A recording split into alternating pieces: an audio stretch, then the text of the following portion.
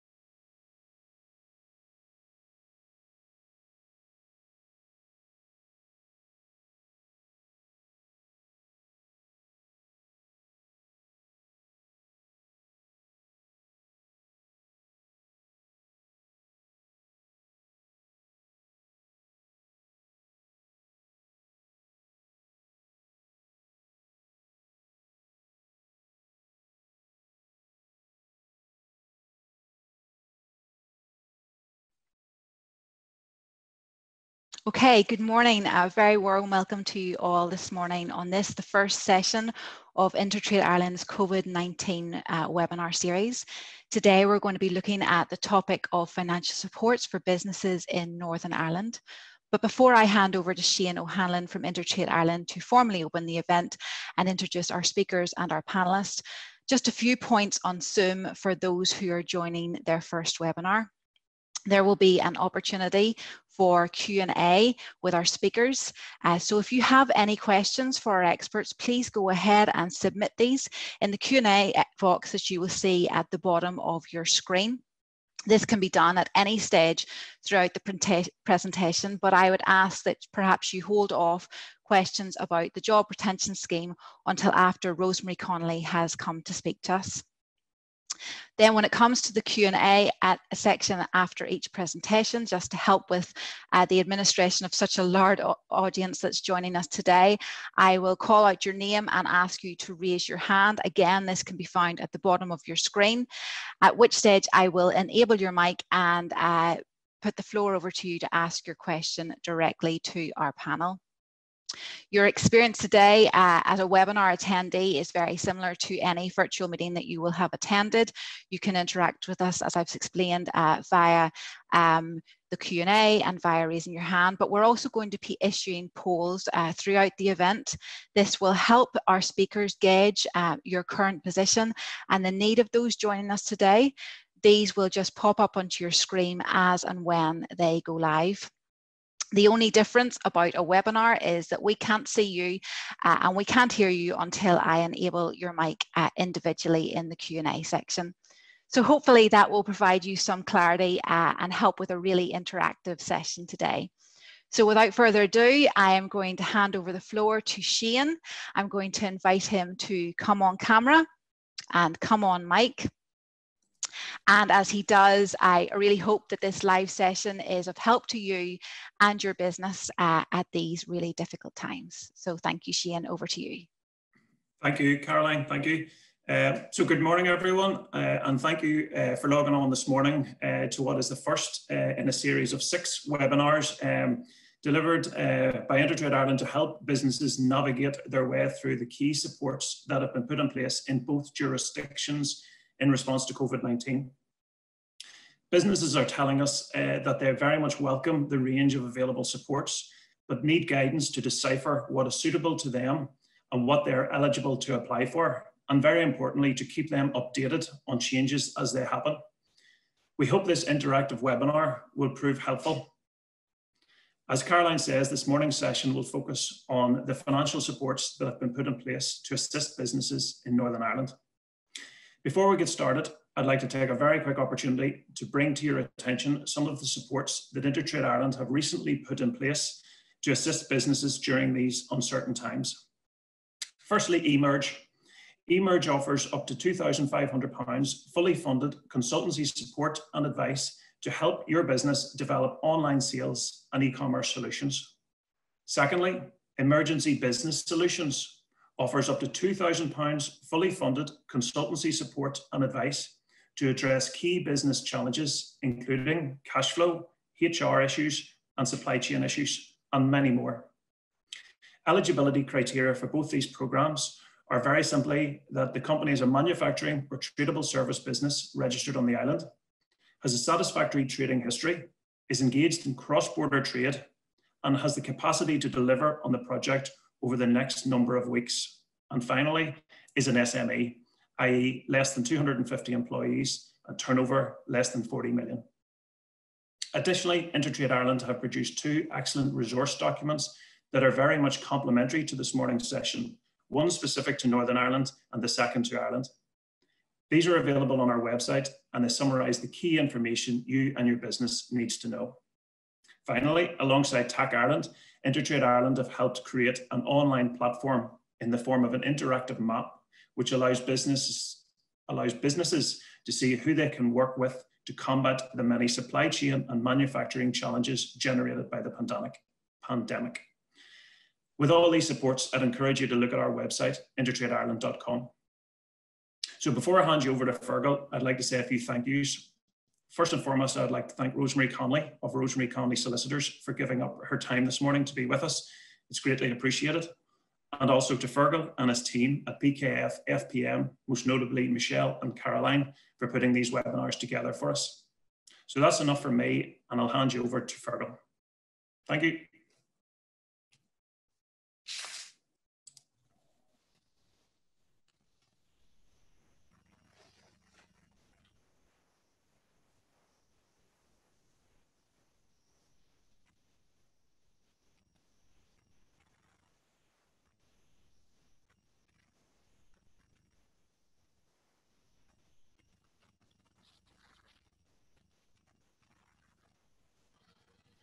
Good morning, everyone. As Shane said, my name is Feargal McCormack. I'm the Managing Director of PKF-FPM Accountants, and I'm delighted to share with you in the presentation this morning an overview of the COVID-19 financial supports available to businesses operating here in Northern Ireland. I'm delighted also to be joined by my colleagues Michelle Hawkins and Eva McShane, who will participate in the panel discussions. In terms of my slides, to be honest with you, I plan to use them more as an aid memoir, not to go into each slide in detail. We're fortunate, as Shane has already referred to the fact, that we're joined later on by leading Northern Ireland employment lawyer Rosemary Connolly. And in particular, Rosemary will take us through many of the legal intricacies of the coronavirus job retention scheme, and therefore I won't go into that in the same detail. Also, as both Caroline and Shane have said, we're really keen to encourage active participation and facilitation in this morning's webinar. And for that reason, we've included 6 poll questions, but more importantly, we really would welcome your questions. So without further ado, let's test your participation. We're going to start off with the first poll question. Very simply, the question is, have you had to cease all or part of your operations to date? And if you would simply respond yes or no, and we'll give you the results very shortly.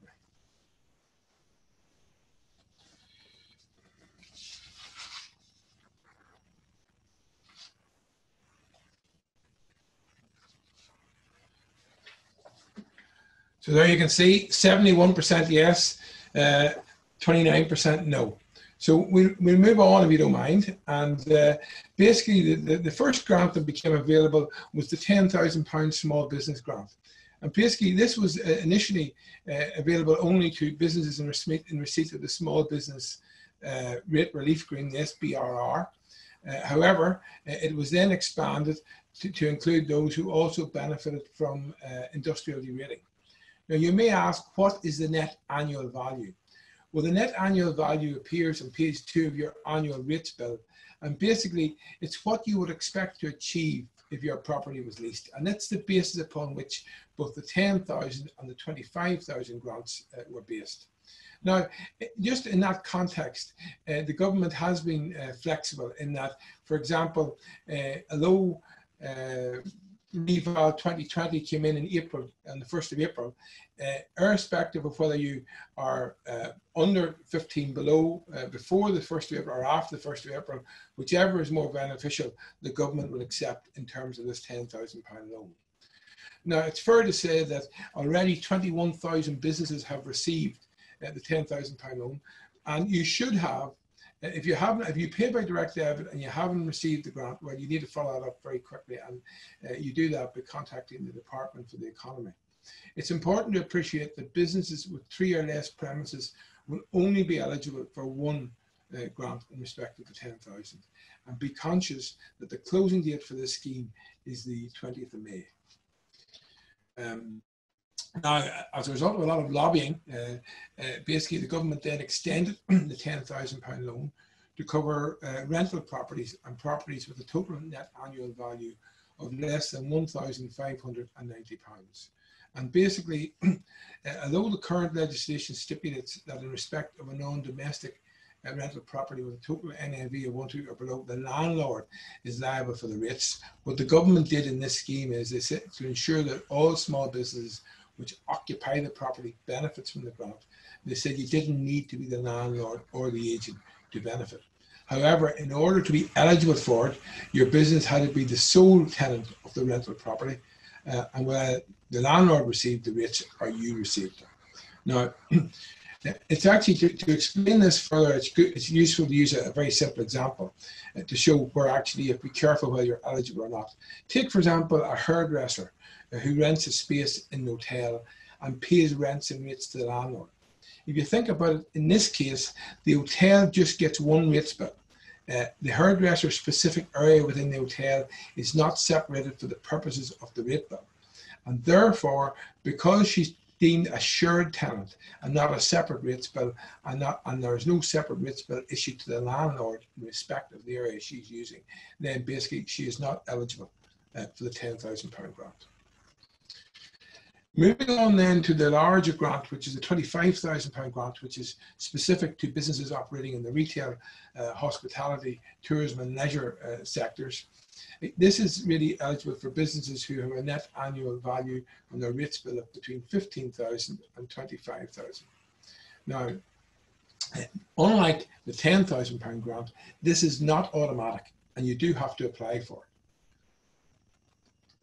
And it's fair to say that at present, about 2,500 businesses in Northern Ireland have actually applied for this. Now, if you've received the £10,000 grant, but you have an additional property which meets the £25,000 criteria, believe it or not, you are eligible also for the £25,000 grant, so you should make an application. Again, the closing date is the 20th of May. Now, just to check out how you've got on with those £10,000 or £25,000 grants, can we ask you a question? Have you been able to access the cash grants? And if so, if you could reply yes or no, please.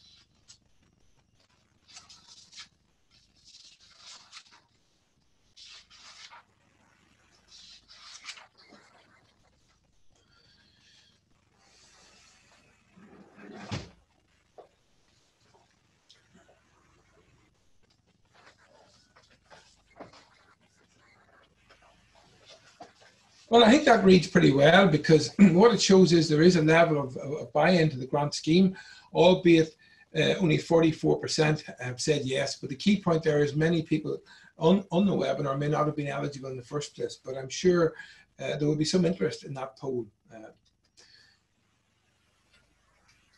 So basically moving on then, as it was well publicised a few weeks ago, the Northern Ireland Executive brought in a rates-free holiday for all business rate players, which will cover the months of April, May and June 2020. And in reality, this is a 25% reduction on your annual rates.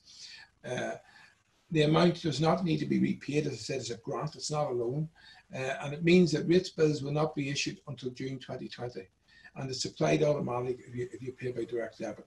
Now, in addition, you may have noticed that in the Northern Ireland budget, which virtually went unnoticed because of COVID-19, there actually was a further reduction in the Northern Ireland regional rate by 12.5%. And the net effect of this is that we expect your rates for next year, for the current year now, to fall by 18%, non-domestic rates.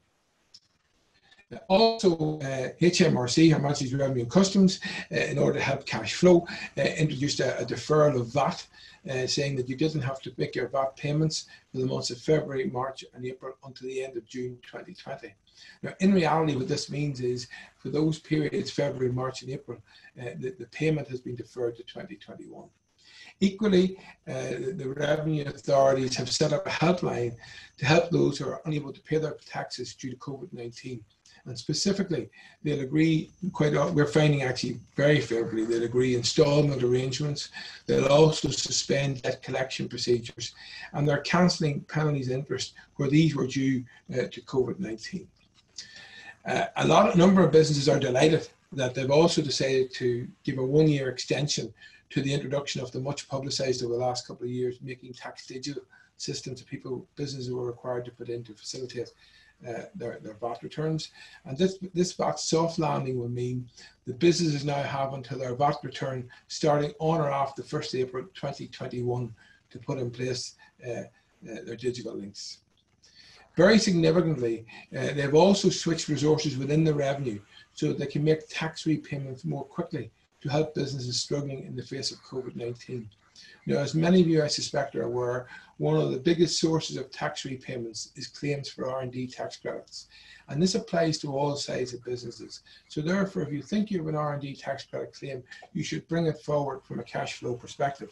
But also very interesting in the financial media today in London, they're highlighting that the revenue are looking at substandard R&D claims in particular, and that they believe there's a few rogue people in this area. So be very careful who you use to do your R&D tax credit schemes. I mentioned earlier that Rosemary Connolly was going to talk in detail about the Coronavirus Job Retention Scheme, CJRS as it's known. So therefore, I'm just going to cover it very briefly and leave a lot of the detail to Rosemary. Suffice to say that the purpose of the scheme was to support employee retention through furloughing, and the support has now been extended for a further month until the 30th of June. So it's covering now the period 1 March to the 30th of June, and it covers 80% of your gross wage plus employers' NIC and the pension of employees. And as I think it's well covered now, those who are furloughed cannot work in their existing company. They may volunteer to work on others. So we're going to move on, maybe again, just to get a feel for the participation in the furlough scheme, to ask you to participate in a further poll. And I must say the one thing that's very encouraging here is a massive participation. We're getting a participation rate in these polls of those in the webinar of 99%, which is fantastic. So what percentage of your staff, if any, have you furloughed at present? Or as the French would say, I think, furloughed at present.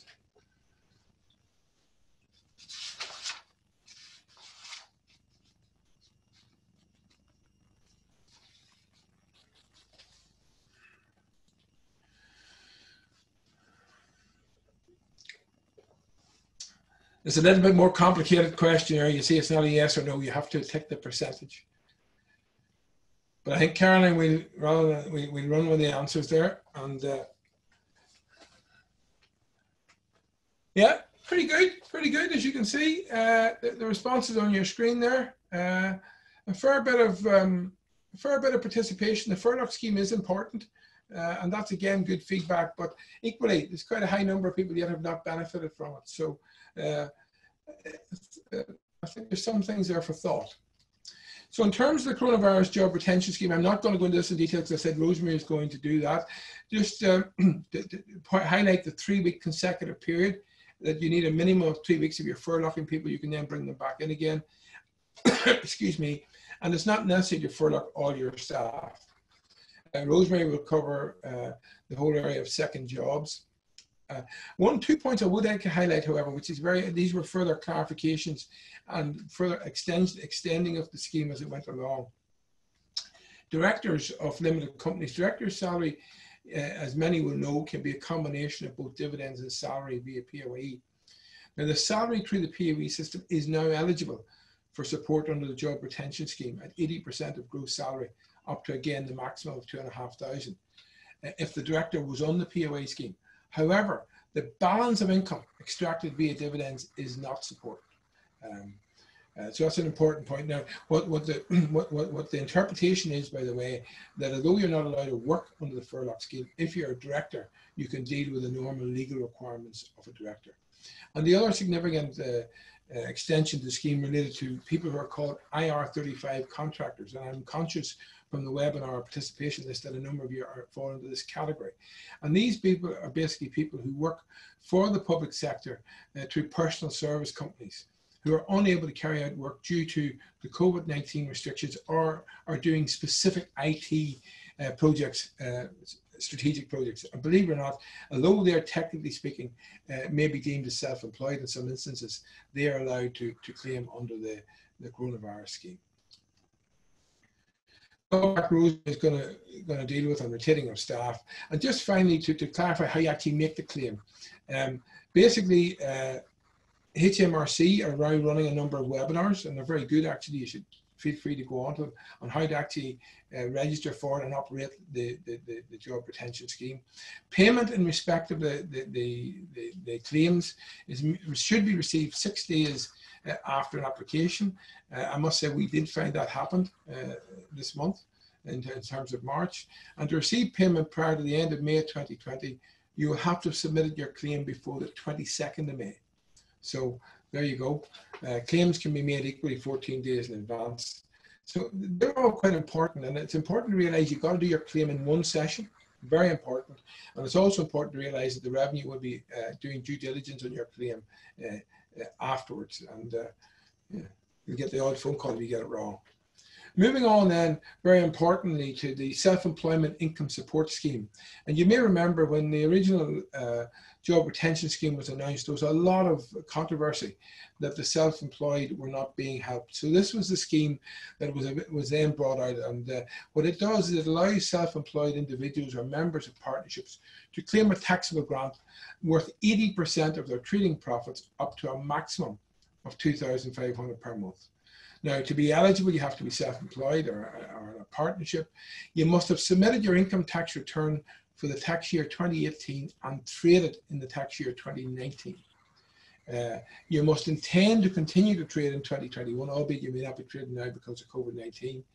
And You know, this is quite significant, and what will happen is a number of people perhaps hadn't done their returns, and they did extend the period upon which you could actually submit your returns. And equally, if you're not self-employed in the 2018-2019 tax year and did not submit a 2018-2019 tax return, then you're not eligible for this scheme.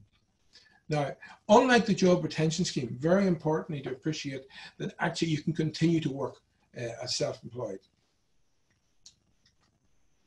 Now, there's a couple of things to work out in your own mind, how much you think you'll get under the scheme. In very simple terms, it's an averaging in the last 3 years, averaging your last 3 tax returns. So say, for example, you earn, say, 10,000, 12,000 and 14,000 average over the last 3 years, then that's 36,000. You divide by 3, that gives you 12. And basically you're entitled to 80%, which is £800 a month, because you're well under the cap of 2,500. If you haven't submitted tax returns for all 3 years, HMRC will work out the average trading profit. Now that's only if you hadn't started in the very first year.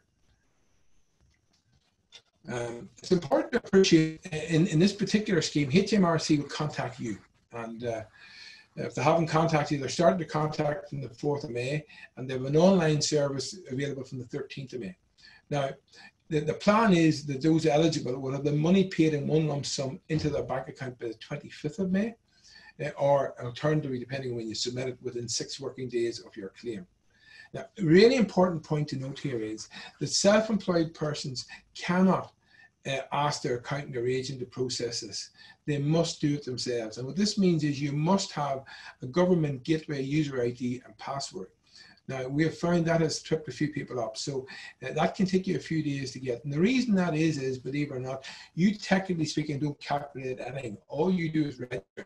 The revenue already have the information from your tax returns and they calculate it. Now, it's also fair to say that self-employed people were particularly hard to hit during COVID-19. And there were a few other things there that they could do in the interim. For example, they could make a claim on the universal credit, and obviously, again, the amount you're eligible for depends on household income and savings, and there was an extension to the scheme as well, which we'll cover briefly later. The revenue also gave a concession that self-assessment income payments, which normally are due the 31st of July 2020, have been deferred for 6 months to the 31st of January 2021. And obviously, self-employed people with business with bank accounts, etc., can benefit from some of the loan schemes that we'll talk about shortly. Now, I'm very conscious that on our next seminar on the 15th of May, and we hope Friday the 15th of May, we hope you all join us, we will actually be talking in more detail on cash flow management and funding. And therefore, I don't plan to go into the Corona business interruption loan scheme in much detail. But to be honest with you, you can't look at the context of supports available to non-owned businesses without referring to it. And basically, this scheme was targeted at small and medium-sized businesses with access to loans, providing them on overdrafts, invoice finance, or indeed asset finance, up to £5 million for six years. And basically, the government is providing the lender with an 80% back guarantee, and more importantly, and very interestingly, 12 months interest-free. Now, the scheme came in for a lot of criticism at the start, because what was happening was funders were saying, if you had the capacity to take out normal lending, then they weren't allowing you access to the scheme.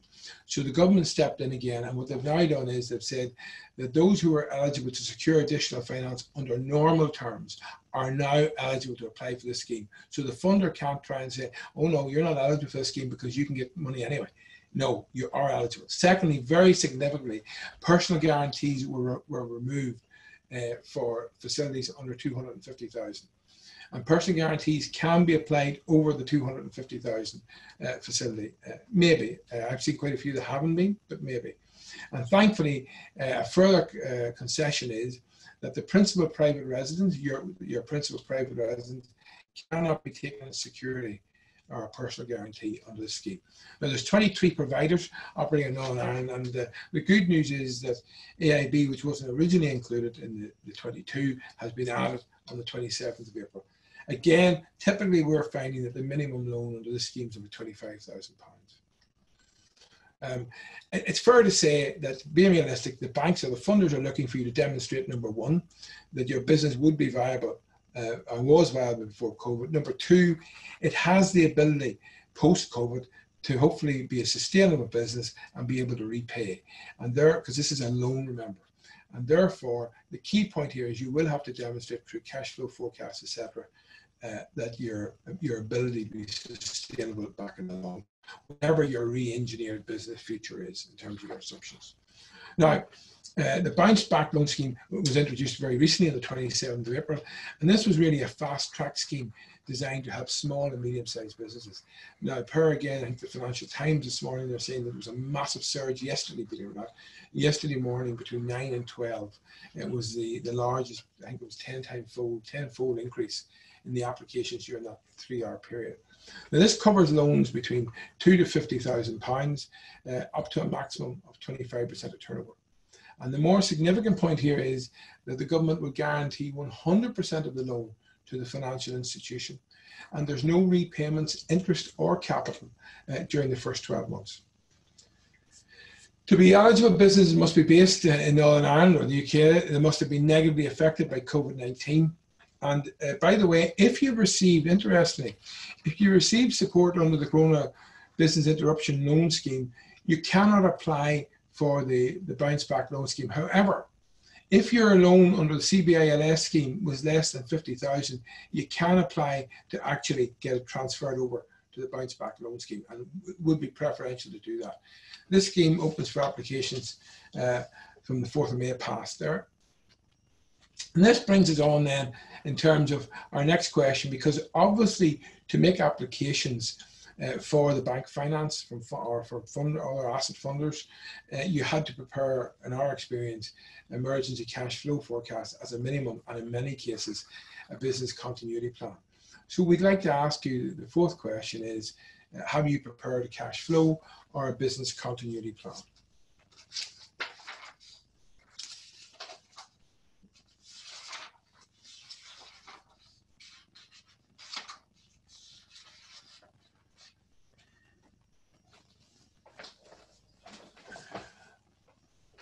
Interestingly, 54% have said yes, and 54%. I would have thought that figure would have been higher, but again, I think it's 54% of those people in the webinar, as opposed to 54% of those who actually made loan applications. And then, just to make sure you're still with us, we have another question for you, and I think this probably, we should have maybe asked it the other way around, because it would have given us the exact answer on the previous one. But have you accessed bank finance before as part of the COVID-19 scheme? Have you operated them?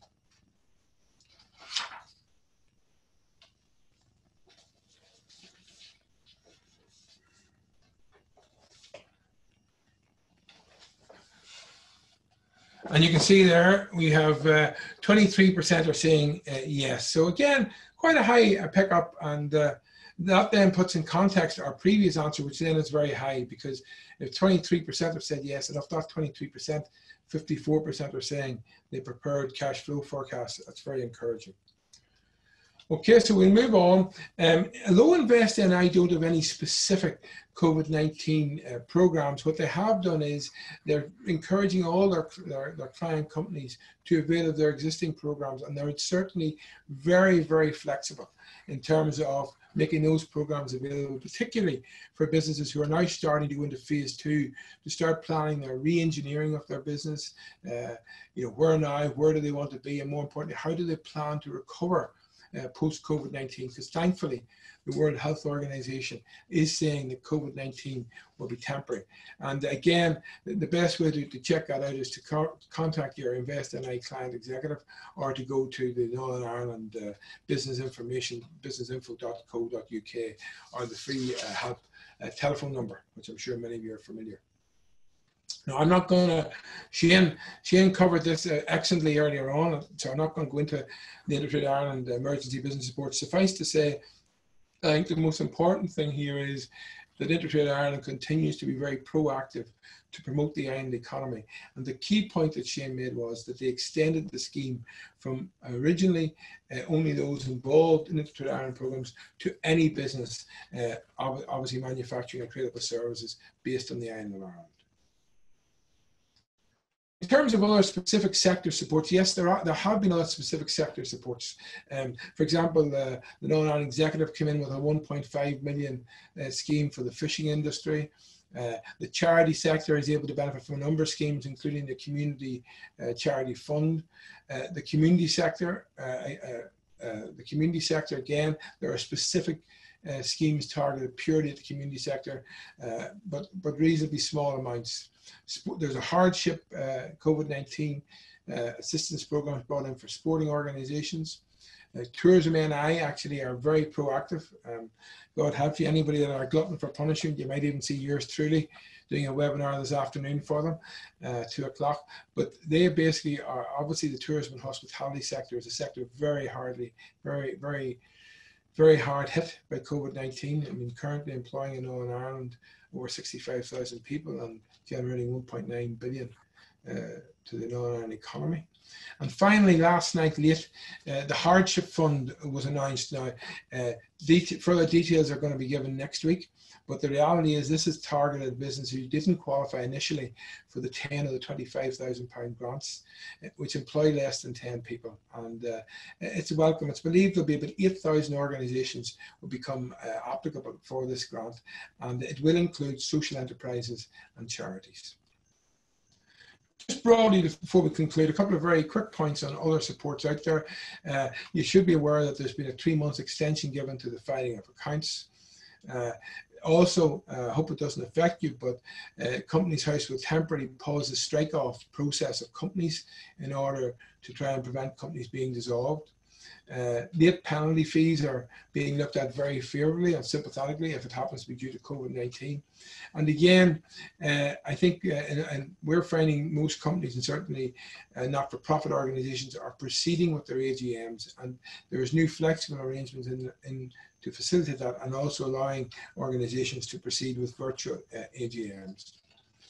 Obviously, a very significant support to many of us personally is that most mortgage lenders have agreed that they will support customers through a minimum of a 3-month holiday period. Indeed, and also most asset finance providers, HV providers, some I'm aware of, for example, have extended that to 6 months. We talked about earlier about the Universal Credit Scheme, and thankfully that allowance has been increased by £1,000 over 12 months. So, I think the key question that we're all finding very hard to exactly answer at present, but in broad terms, do you expect your turnover to fall over the next 12 months? And if so, if you could go through the broad percentages and pick whichever one you think is most applicable to your business.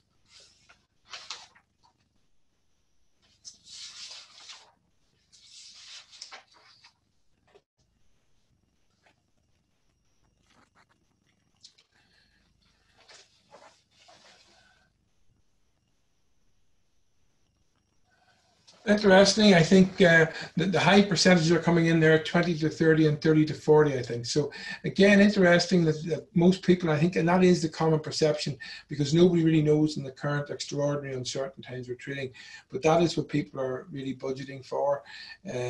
Obviously, there are exceptions on both sides. There's some businesses, believe it or not, very busier than they've ever been at present, particularly those servicing the healthcare sector, etc., and some food businesses. But as a rule of thumb, most businesses we are experiencing are working on the assumption that turnover will fall 20 to 30%. Unfortunately, there are others, because there's a complete collapse in their sector, have had to assume a lot bigger figure. That's all really I had planned to cover as an overview. I'm more than willing now to go back to Caroline, who I think is going to facilitate a question and answer session, and I hope my colleagues Michelle and Eva have got their pencils sharpened and are raring to answer.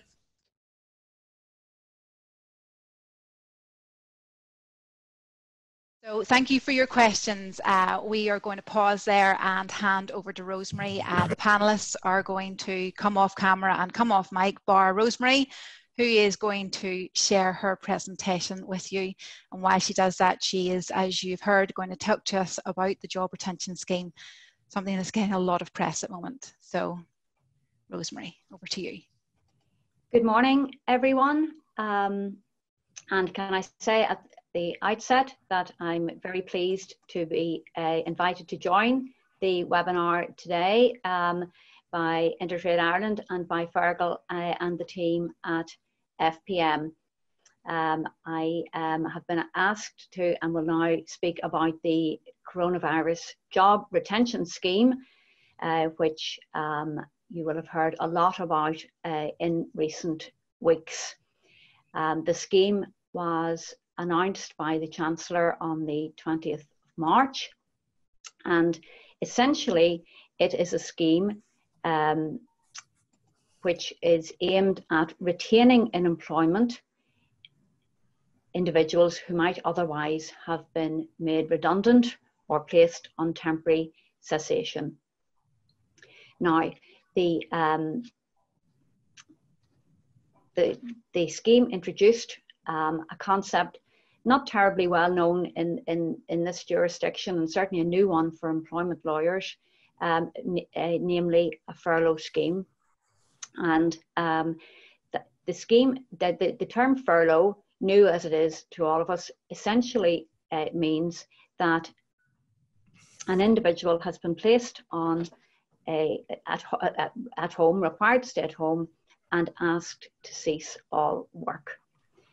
However, the other aspect of the scheme, which it is very important to be aware of, is that it is essentially a grant scheme. And therefore, it is an employment support to employers to retain in employment individuals who might otherwise have been at risk of having their employment terminated. Therefore, it's important to remember that it doesn't amend any aspect of employment law as such, but it sits more within the context of a grant. Now, which employers are covered? All employers are covered, large, small, and in between, and that includes charities, recruitment agencies, public authorities, to a limited extent. And which employees are covered? Well, all employees are covered, provided they feature in the employer's PAYE claim. That's the important eligibility criterion.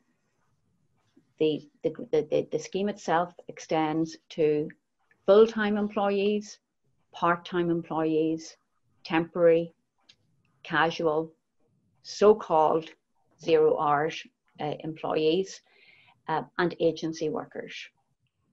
I suppose the difficulty that has been identified, one of the difficulties that has been identified in relation to 0 hours employees, is that because an employer gets to determine how many hours a 0 hours employee works, there is the possibility that those persons might not be provided with any work, rather as an alternative to being placed on the furlough scheme. Apologies to all participants. That shows you, employment lawyers are not technocrats by any manner of means.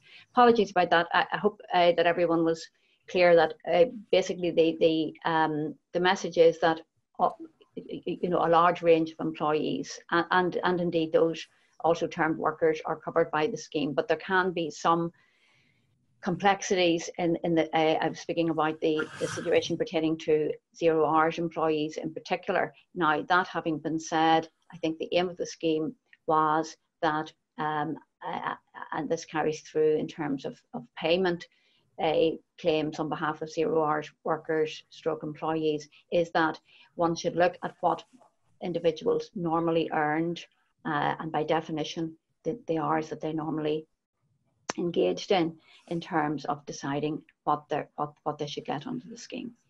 So what is covered? Well, Feargal's already covered this in some detail, and we're aware that it's the lower of 80% of an employee's regular wage, or £2,500 per month. And I won't dwell too much on the detail of that, but only to say, as Feargal has pointed out, that it includes also employers' national insurance contributions and pension contributions paid on the subsidised furlough pay, that is the 80% for a lot of people, up to the minimum of the automatic enrolment employer contributions. So how should an employer decide who to furlough? Now, this is a really important consideration, bearing in mind, as I've said, that the scheme is essentially a grant scheme. It doesn't alter individuals' entitlements in employment law, neither their contractual employment rights nor their statutory employment rights. In some instances, it may be reasonably straightforward. There may be the entire workforce may be in contemplation to be placed on furlough, or there may be specific departments where work has effectively ground to a halt, and all persons in those departments would be designated as furloughed. However, where choices have to be made, where there's a reduction in work, but it's a question of determining which among a group of employees should be furloughed. Very, very, very important to ensure that fair, objective, and crucially non-discriminatory criteria are used. To that extent, many employers are looking at the considerations that normally enter into the reckoning in determining who should be made redundant, so that they can be clear that they are applying consistent, fair, and objective criteria. New paragraph. So it's one of the things that's entirely legitimate to bring into consideration is business needs, and also, as I've just said, availability of types of work. It's also entirely legitimate to prioritise vulnerable employees. So there might be employees who have a particular vulnerability, not thinking so much of those who would be shielding and who would therefore already perhaps be out of the workplace, perhaps availing of statutory sick pay, certainly anyone who had symptoms or in close contact with symptoms. Thinking also of individuals just outside that loop who may have caring responsibilities, which make them more possibly susceptible to the risk of coronavirus. It's entirely legitimate to prioritise vulnerable employees. And helpfully, the system is flexible enough to allow the implementation of a furlough rota. The scheme, as people will know who've accessed it, enables individuals to be placed on furlough at periods of no less than 3 weeks.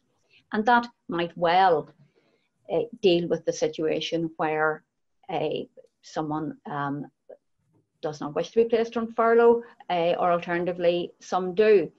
There are different considerations that apply depending on people's situations, and the use of the rota might be a way around that, might be a way of ensuring a degree of fairness across the system. And also, it's legitimate and permissible to look for volunteers if that's something that can be done. Now, again, designating an employee as furloughed does amount to a variation of the person's contract of employment on a temporary basis. And it will be known that the initial guidance that was issued by HMRC initially said that all that really was required was that the employer designate the individual as furloughed and nothing more was required. Subsequent variations on the guidance, and there have been several, and some have caused confusion, but some indicated that there was actually a need for written evidence of consent. Now, again, that is not demanded currently under the HMRC scheme. However, leaving aside the detail of the scheme, from the point of view of employment law, since furloughing does constitute a temporary variation of one's contractual terms and conditions, it is, in my view, important that employers do secure the consent of employees to being placed on furlough, and that they record the evidence of that consent. As I say, HMRC merely designate that written evidence of the notification, the agreement arrived at, be retained for their purposes for 5 years, but beyond that, to satisfy the requirements of employment law, which always require that any variation to an individual's contract be secured by way of consent, that consent be retained. So moving on from that,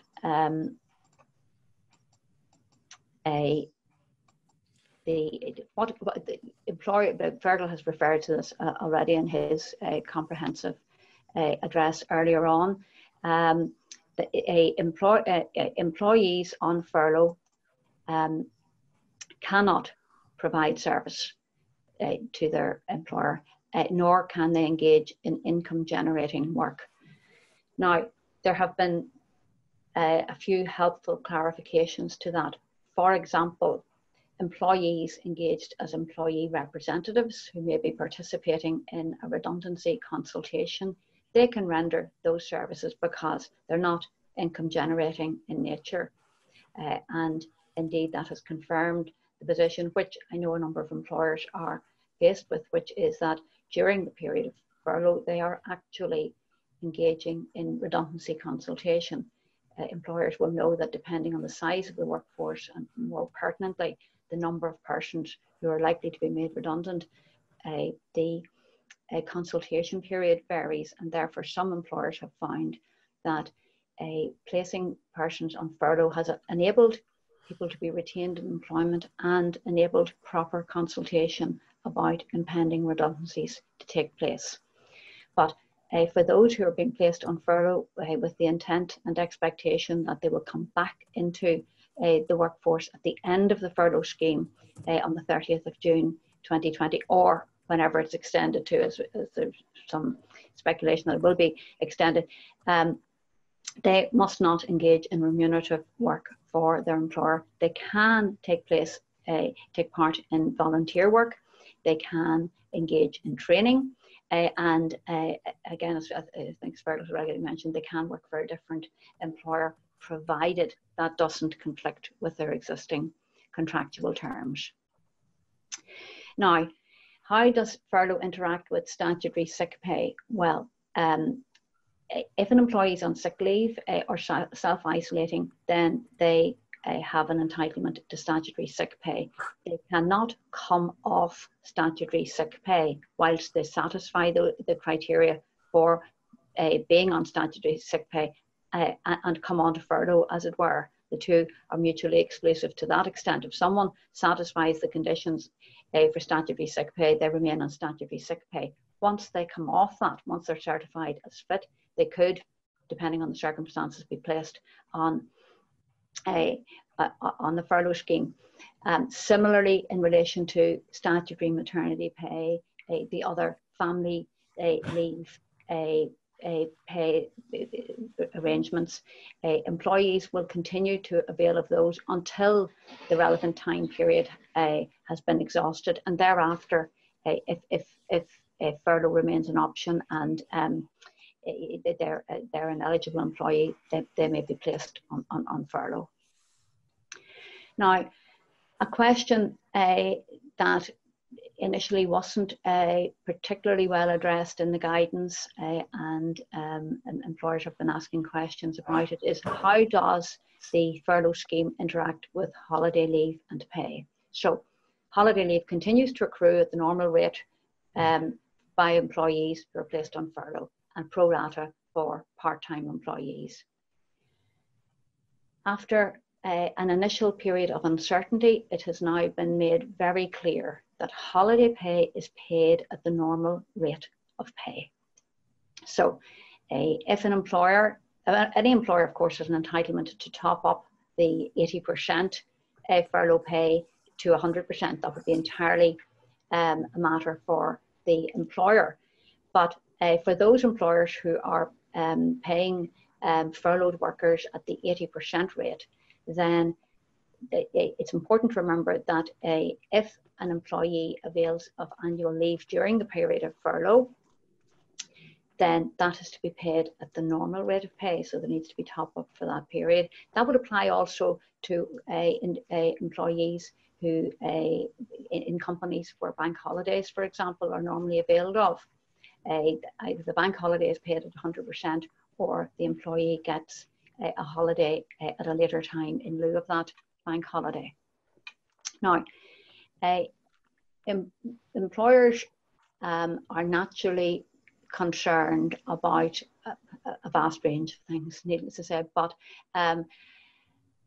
about the implications of lots of folk being on furlough, then perhaps coming back into the workplace, how that will affect business needs if annual leave has built up over the period of furlough, how that will affect the business's ability to quickly get back to running on all cylinders. Employers do have a statutory entitlement to, under the working time regulations, Regulation 18 of the Working Time Regulations 2016 that apply in Northern Ireland, to hello? It's all right, keep on going, Rosemary. Apologies. To require employees to take holidays at a particular time. And the rule is that if an employer wishes to require employees to take holidays at a particular time, the employer must give the employee twice the length of notice as regards the period of holiday time that is required to be taken. So if an employer wants an employee or employees to take 5 days holiday, they have to give 10 days notification of that. Above and beyond that statutory entitlement, an employer may have a contractual entitlement in the contract, depending on whether that does exist there. The Labour Relations Agency guidance in relation to this matter states very clearly that where an employer intends to exercise that entitlement, it's important to discuss the situation with employees and to discuss any particular sensitivities or issues that arise. And of course, that would underpin everything in this challenging and a strange period that we're all living through, underscoring everything, even the decision to designate people as furloughed. All of that, as far as possible, should be done on the basis of discussing with employees so that any particular concerns can be addressed. Now, as well, employers will know that in tandem to the situation across the water, regulations have been introduced in Northern Ireland which provide temporarily for annual leave to be carried over for a period of 2 years subsequent to the current year to address that situation of build-up of annual leave on the one hand from the employer's perspective, and on the other hand from the employee's perspective, that there may be very pressing reasons why they've not been able to avail of annual leave. The regulations speak of the inability to take annual leave being not reasonably practicable for a worker to take leave as a result of the effects of coronavirus. So that's another flexibility, if you like, that has been entered into the situation. The scheme itself runs until the 30th of June, and as already mentioned, employees can be rotated on and off during that period. But what we are finding now is that initially the big question for employers was, whether to avail of the scheme and then who to select, who to place on furlough, and whether to engage in rotation. Now that furlough is up and running, and many employers are availing of it, and with the apparent ending of the scheme on the 30th of June, subject, as I say, to any extension or modification of the scheme might come out in the meantime, employers' attention is focusing to the return of individuals from furlough back into the workplace, Again, great care must be taken. There should be no differentiation between employees in terms of bringing them back off furlough, except as I've already referred to as regards business needs, legitimate, objective considerations of that nature. But care must be taken that bringing people back off furlough doesn't result in any less favourable treatment on any of what are called the protected grounds, which are the grounds for which it's unlawful to treat people differently, e.g. gender, age, disability, something of that nature. And again, as I've mentioned, the furlough scheme itself can be and is being utilised by some employers who have determined that unfortunately redundancies will be an inevitability if and when the scheme is discontinued. And whilst it is clear that redundancy consultation can take place during that period of time, and as I've already referred to, for example, employee representatives can engage in representative duties during that period, that would be no breach of the scheme. It's important to note that the scheme itself cannot be utilised to pay redundancy compensation, but it may be used, as I say, as a facility to conduct the discussions. That I hope is a reasonably quick skip through the furlough scheme as we've all come to know and love it. I apologise for the difficulty there with regard to my screens, and I thank Caroline for her professionalism in getting it all back up online, and very happy to take any questions.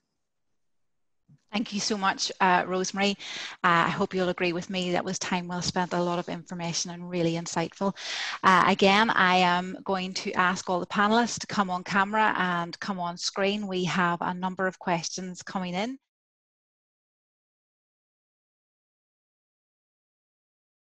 So on that note, I'm very conscious of time, so I'm going to wrap up the Q&A session there. Thank you so much for your time today, both to our speakers and to our panelists for their insights and their guidance. And I hope that the audience will agree with me, a lot to take away and a lot to mull over. The recording will be available, so please feel free if you want to go visit the InterTradeIreland website, you will be able to access it there. I also want to thank those of you who have joined our event today. We hope that it's been of help to you, and I know that InterTradeIreland and any of the speakers would be more than happy to talk to you on a one-to-one basis. Please don't forget, this is the first of a three-part series. We're back tomorrow at the same time for financial supports for Irish businesses, and on Thursday and Friday next week for cash flow management and funding. And then for our final part the week after that, the Thursday and the Friday, for planning for recovery.